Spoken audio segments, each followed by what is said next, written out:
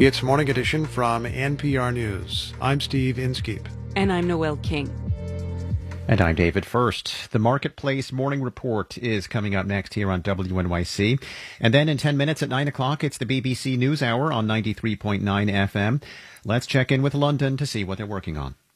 Good morning, WNYC. I'm James Menendez. Today on NewsHour, President Trump promises an orderly transition moments after Congress formally confirmed Joe Biden's victory in the presidential election. But they're still clearing up the damage after Trump supporters stormed the Capitol at his instigation. We'll have reaction from around the world. That's BBC NewsHour at 9 on 93.9 FM, WNYC.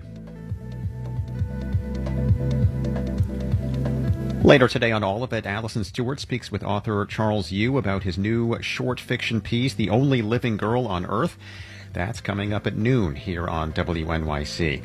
31 degrees now, sunny today with a high of 43 this afternoon. It's 8:51. Support for WNYC comes from Hulu, presenting the original comedy series Rami. Creator, director, and star Rami Youssef is joined by Mahershala Ali for Season 2 of this series about faith, family, and finding yourself. Rami is awards eligible and now streaming on Hulu. Drexel University. Drexel's academic model is designed to prepare visionary leaders to address the challenges of a changing world. More at drexel.edu/ambition. Can't wait. A violent breach of the U.S. Capitol as supporters of President Trump disrupt the electoral vote tally, confirming President-elect Joe Biden's victory. The behavior that we are witnessing is shameful, unpatriotic, and above all, it is unlawful. A stunning and violent moment in U.S. history. I'm Tanzina Vega, and that's next time on The Takeaway, weekday afternoons at 3 on 93.9 FM.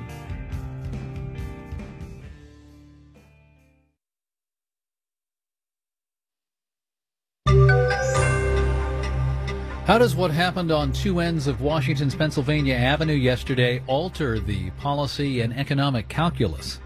Marketplace Morning Report is supported by Noom, a personalized weight loss program designed to give people knowledge to set new goals and the tools to stick to them for good.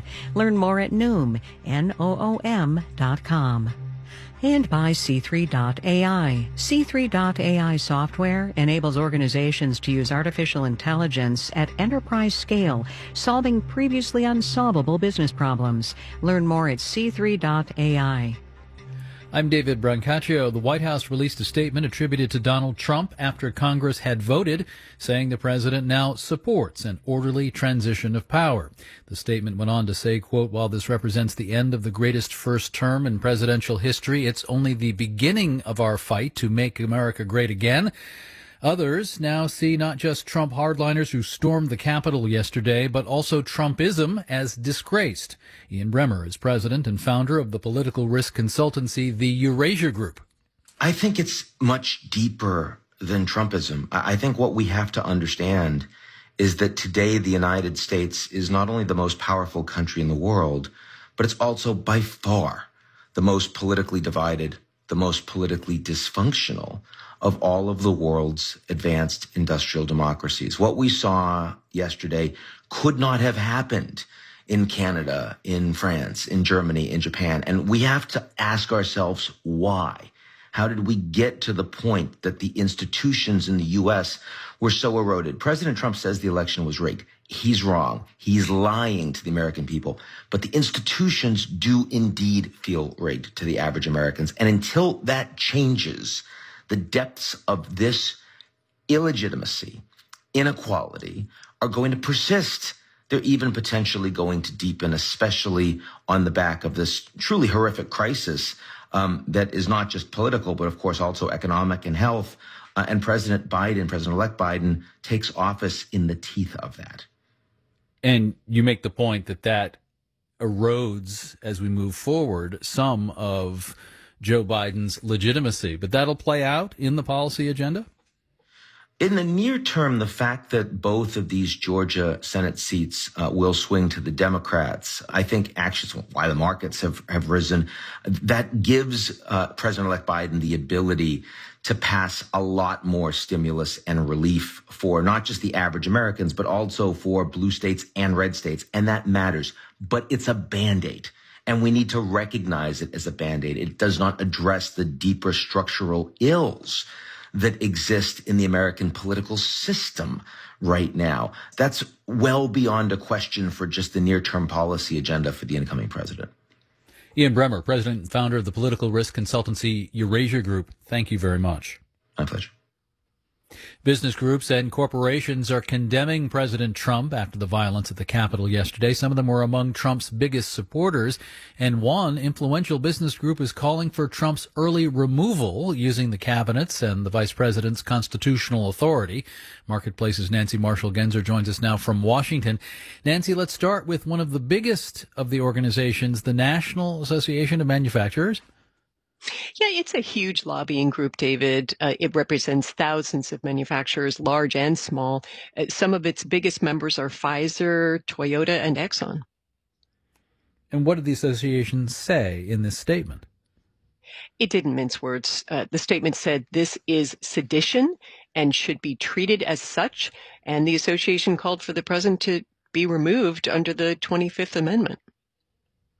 And what did other business leaders have to say?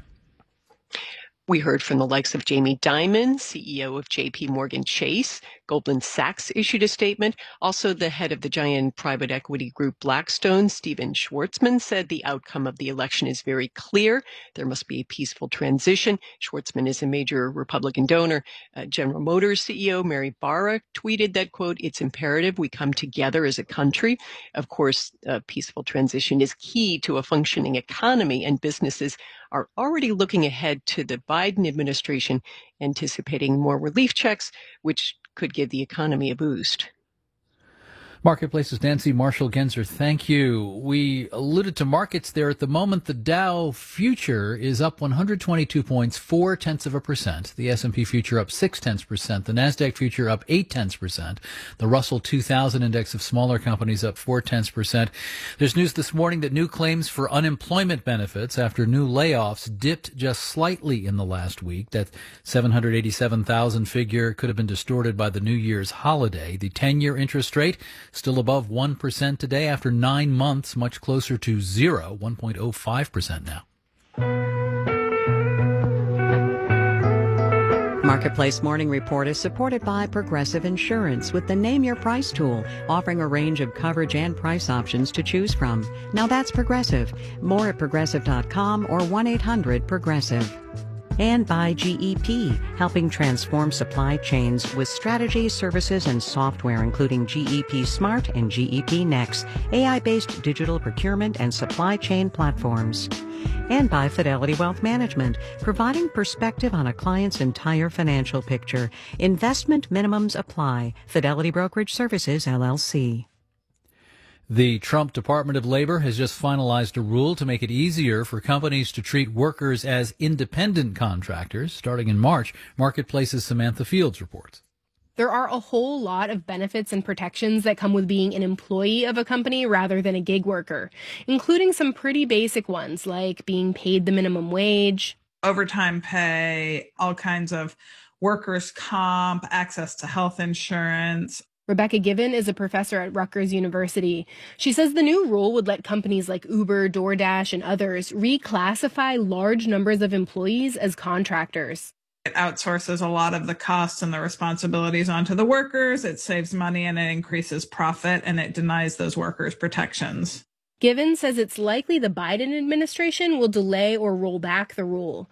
But David Weil, who ran the Department of Labor's Wage and Hour Division under President Obama, says the issue isn't going anywhere.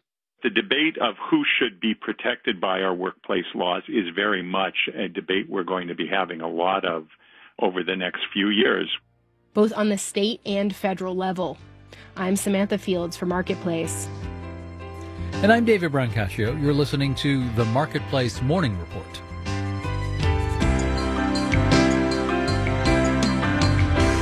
From APM, American Public Media.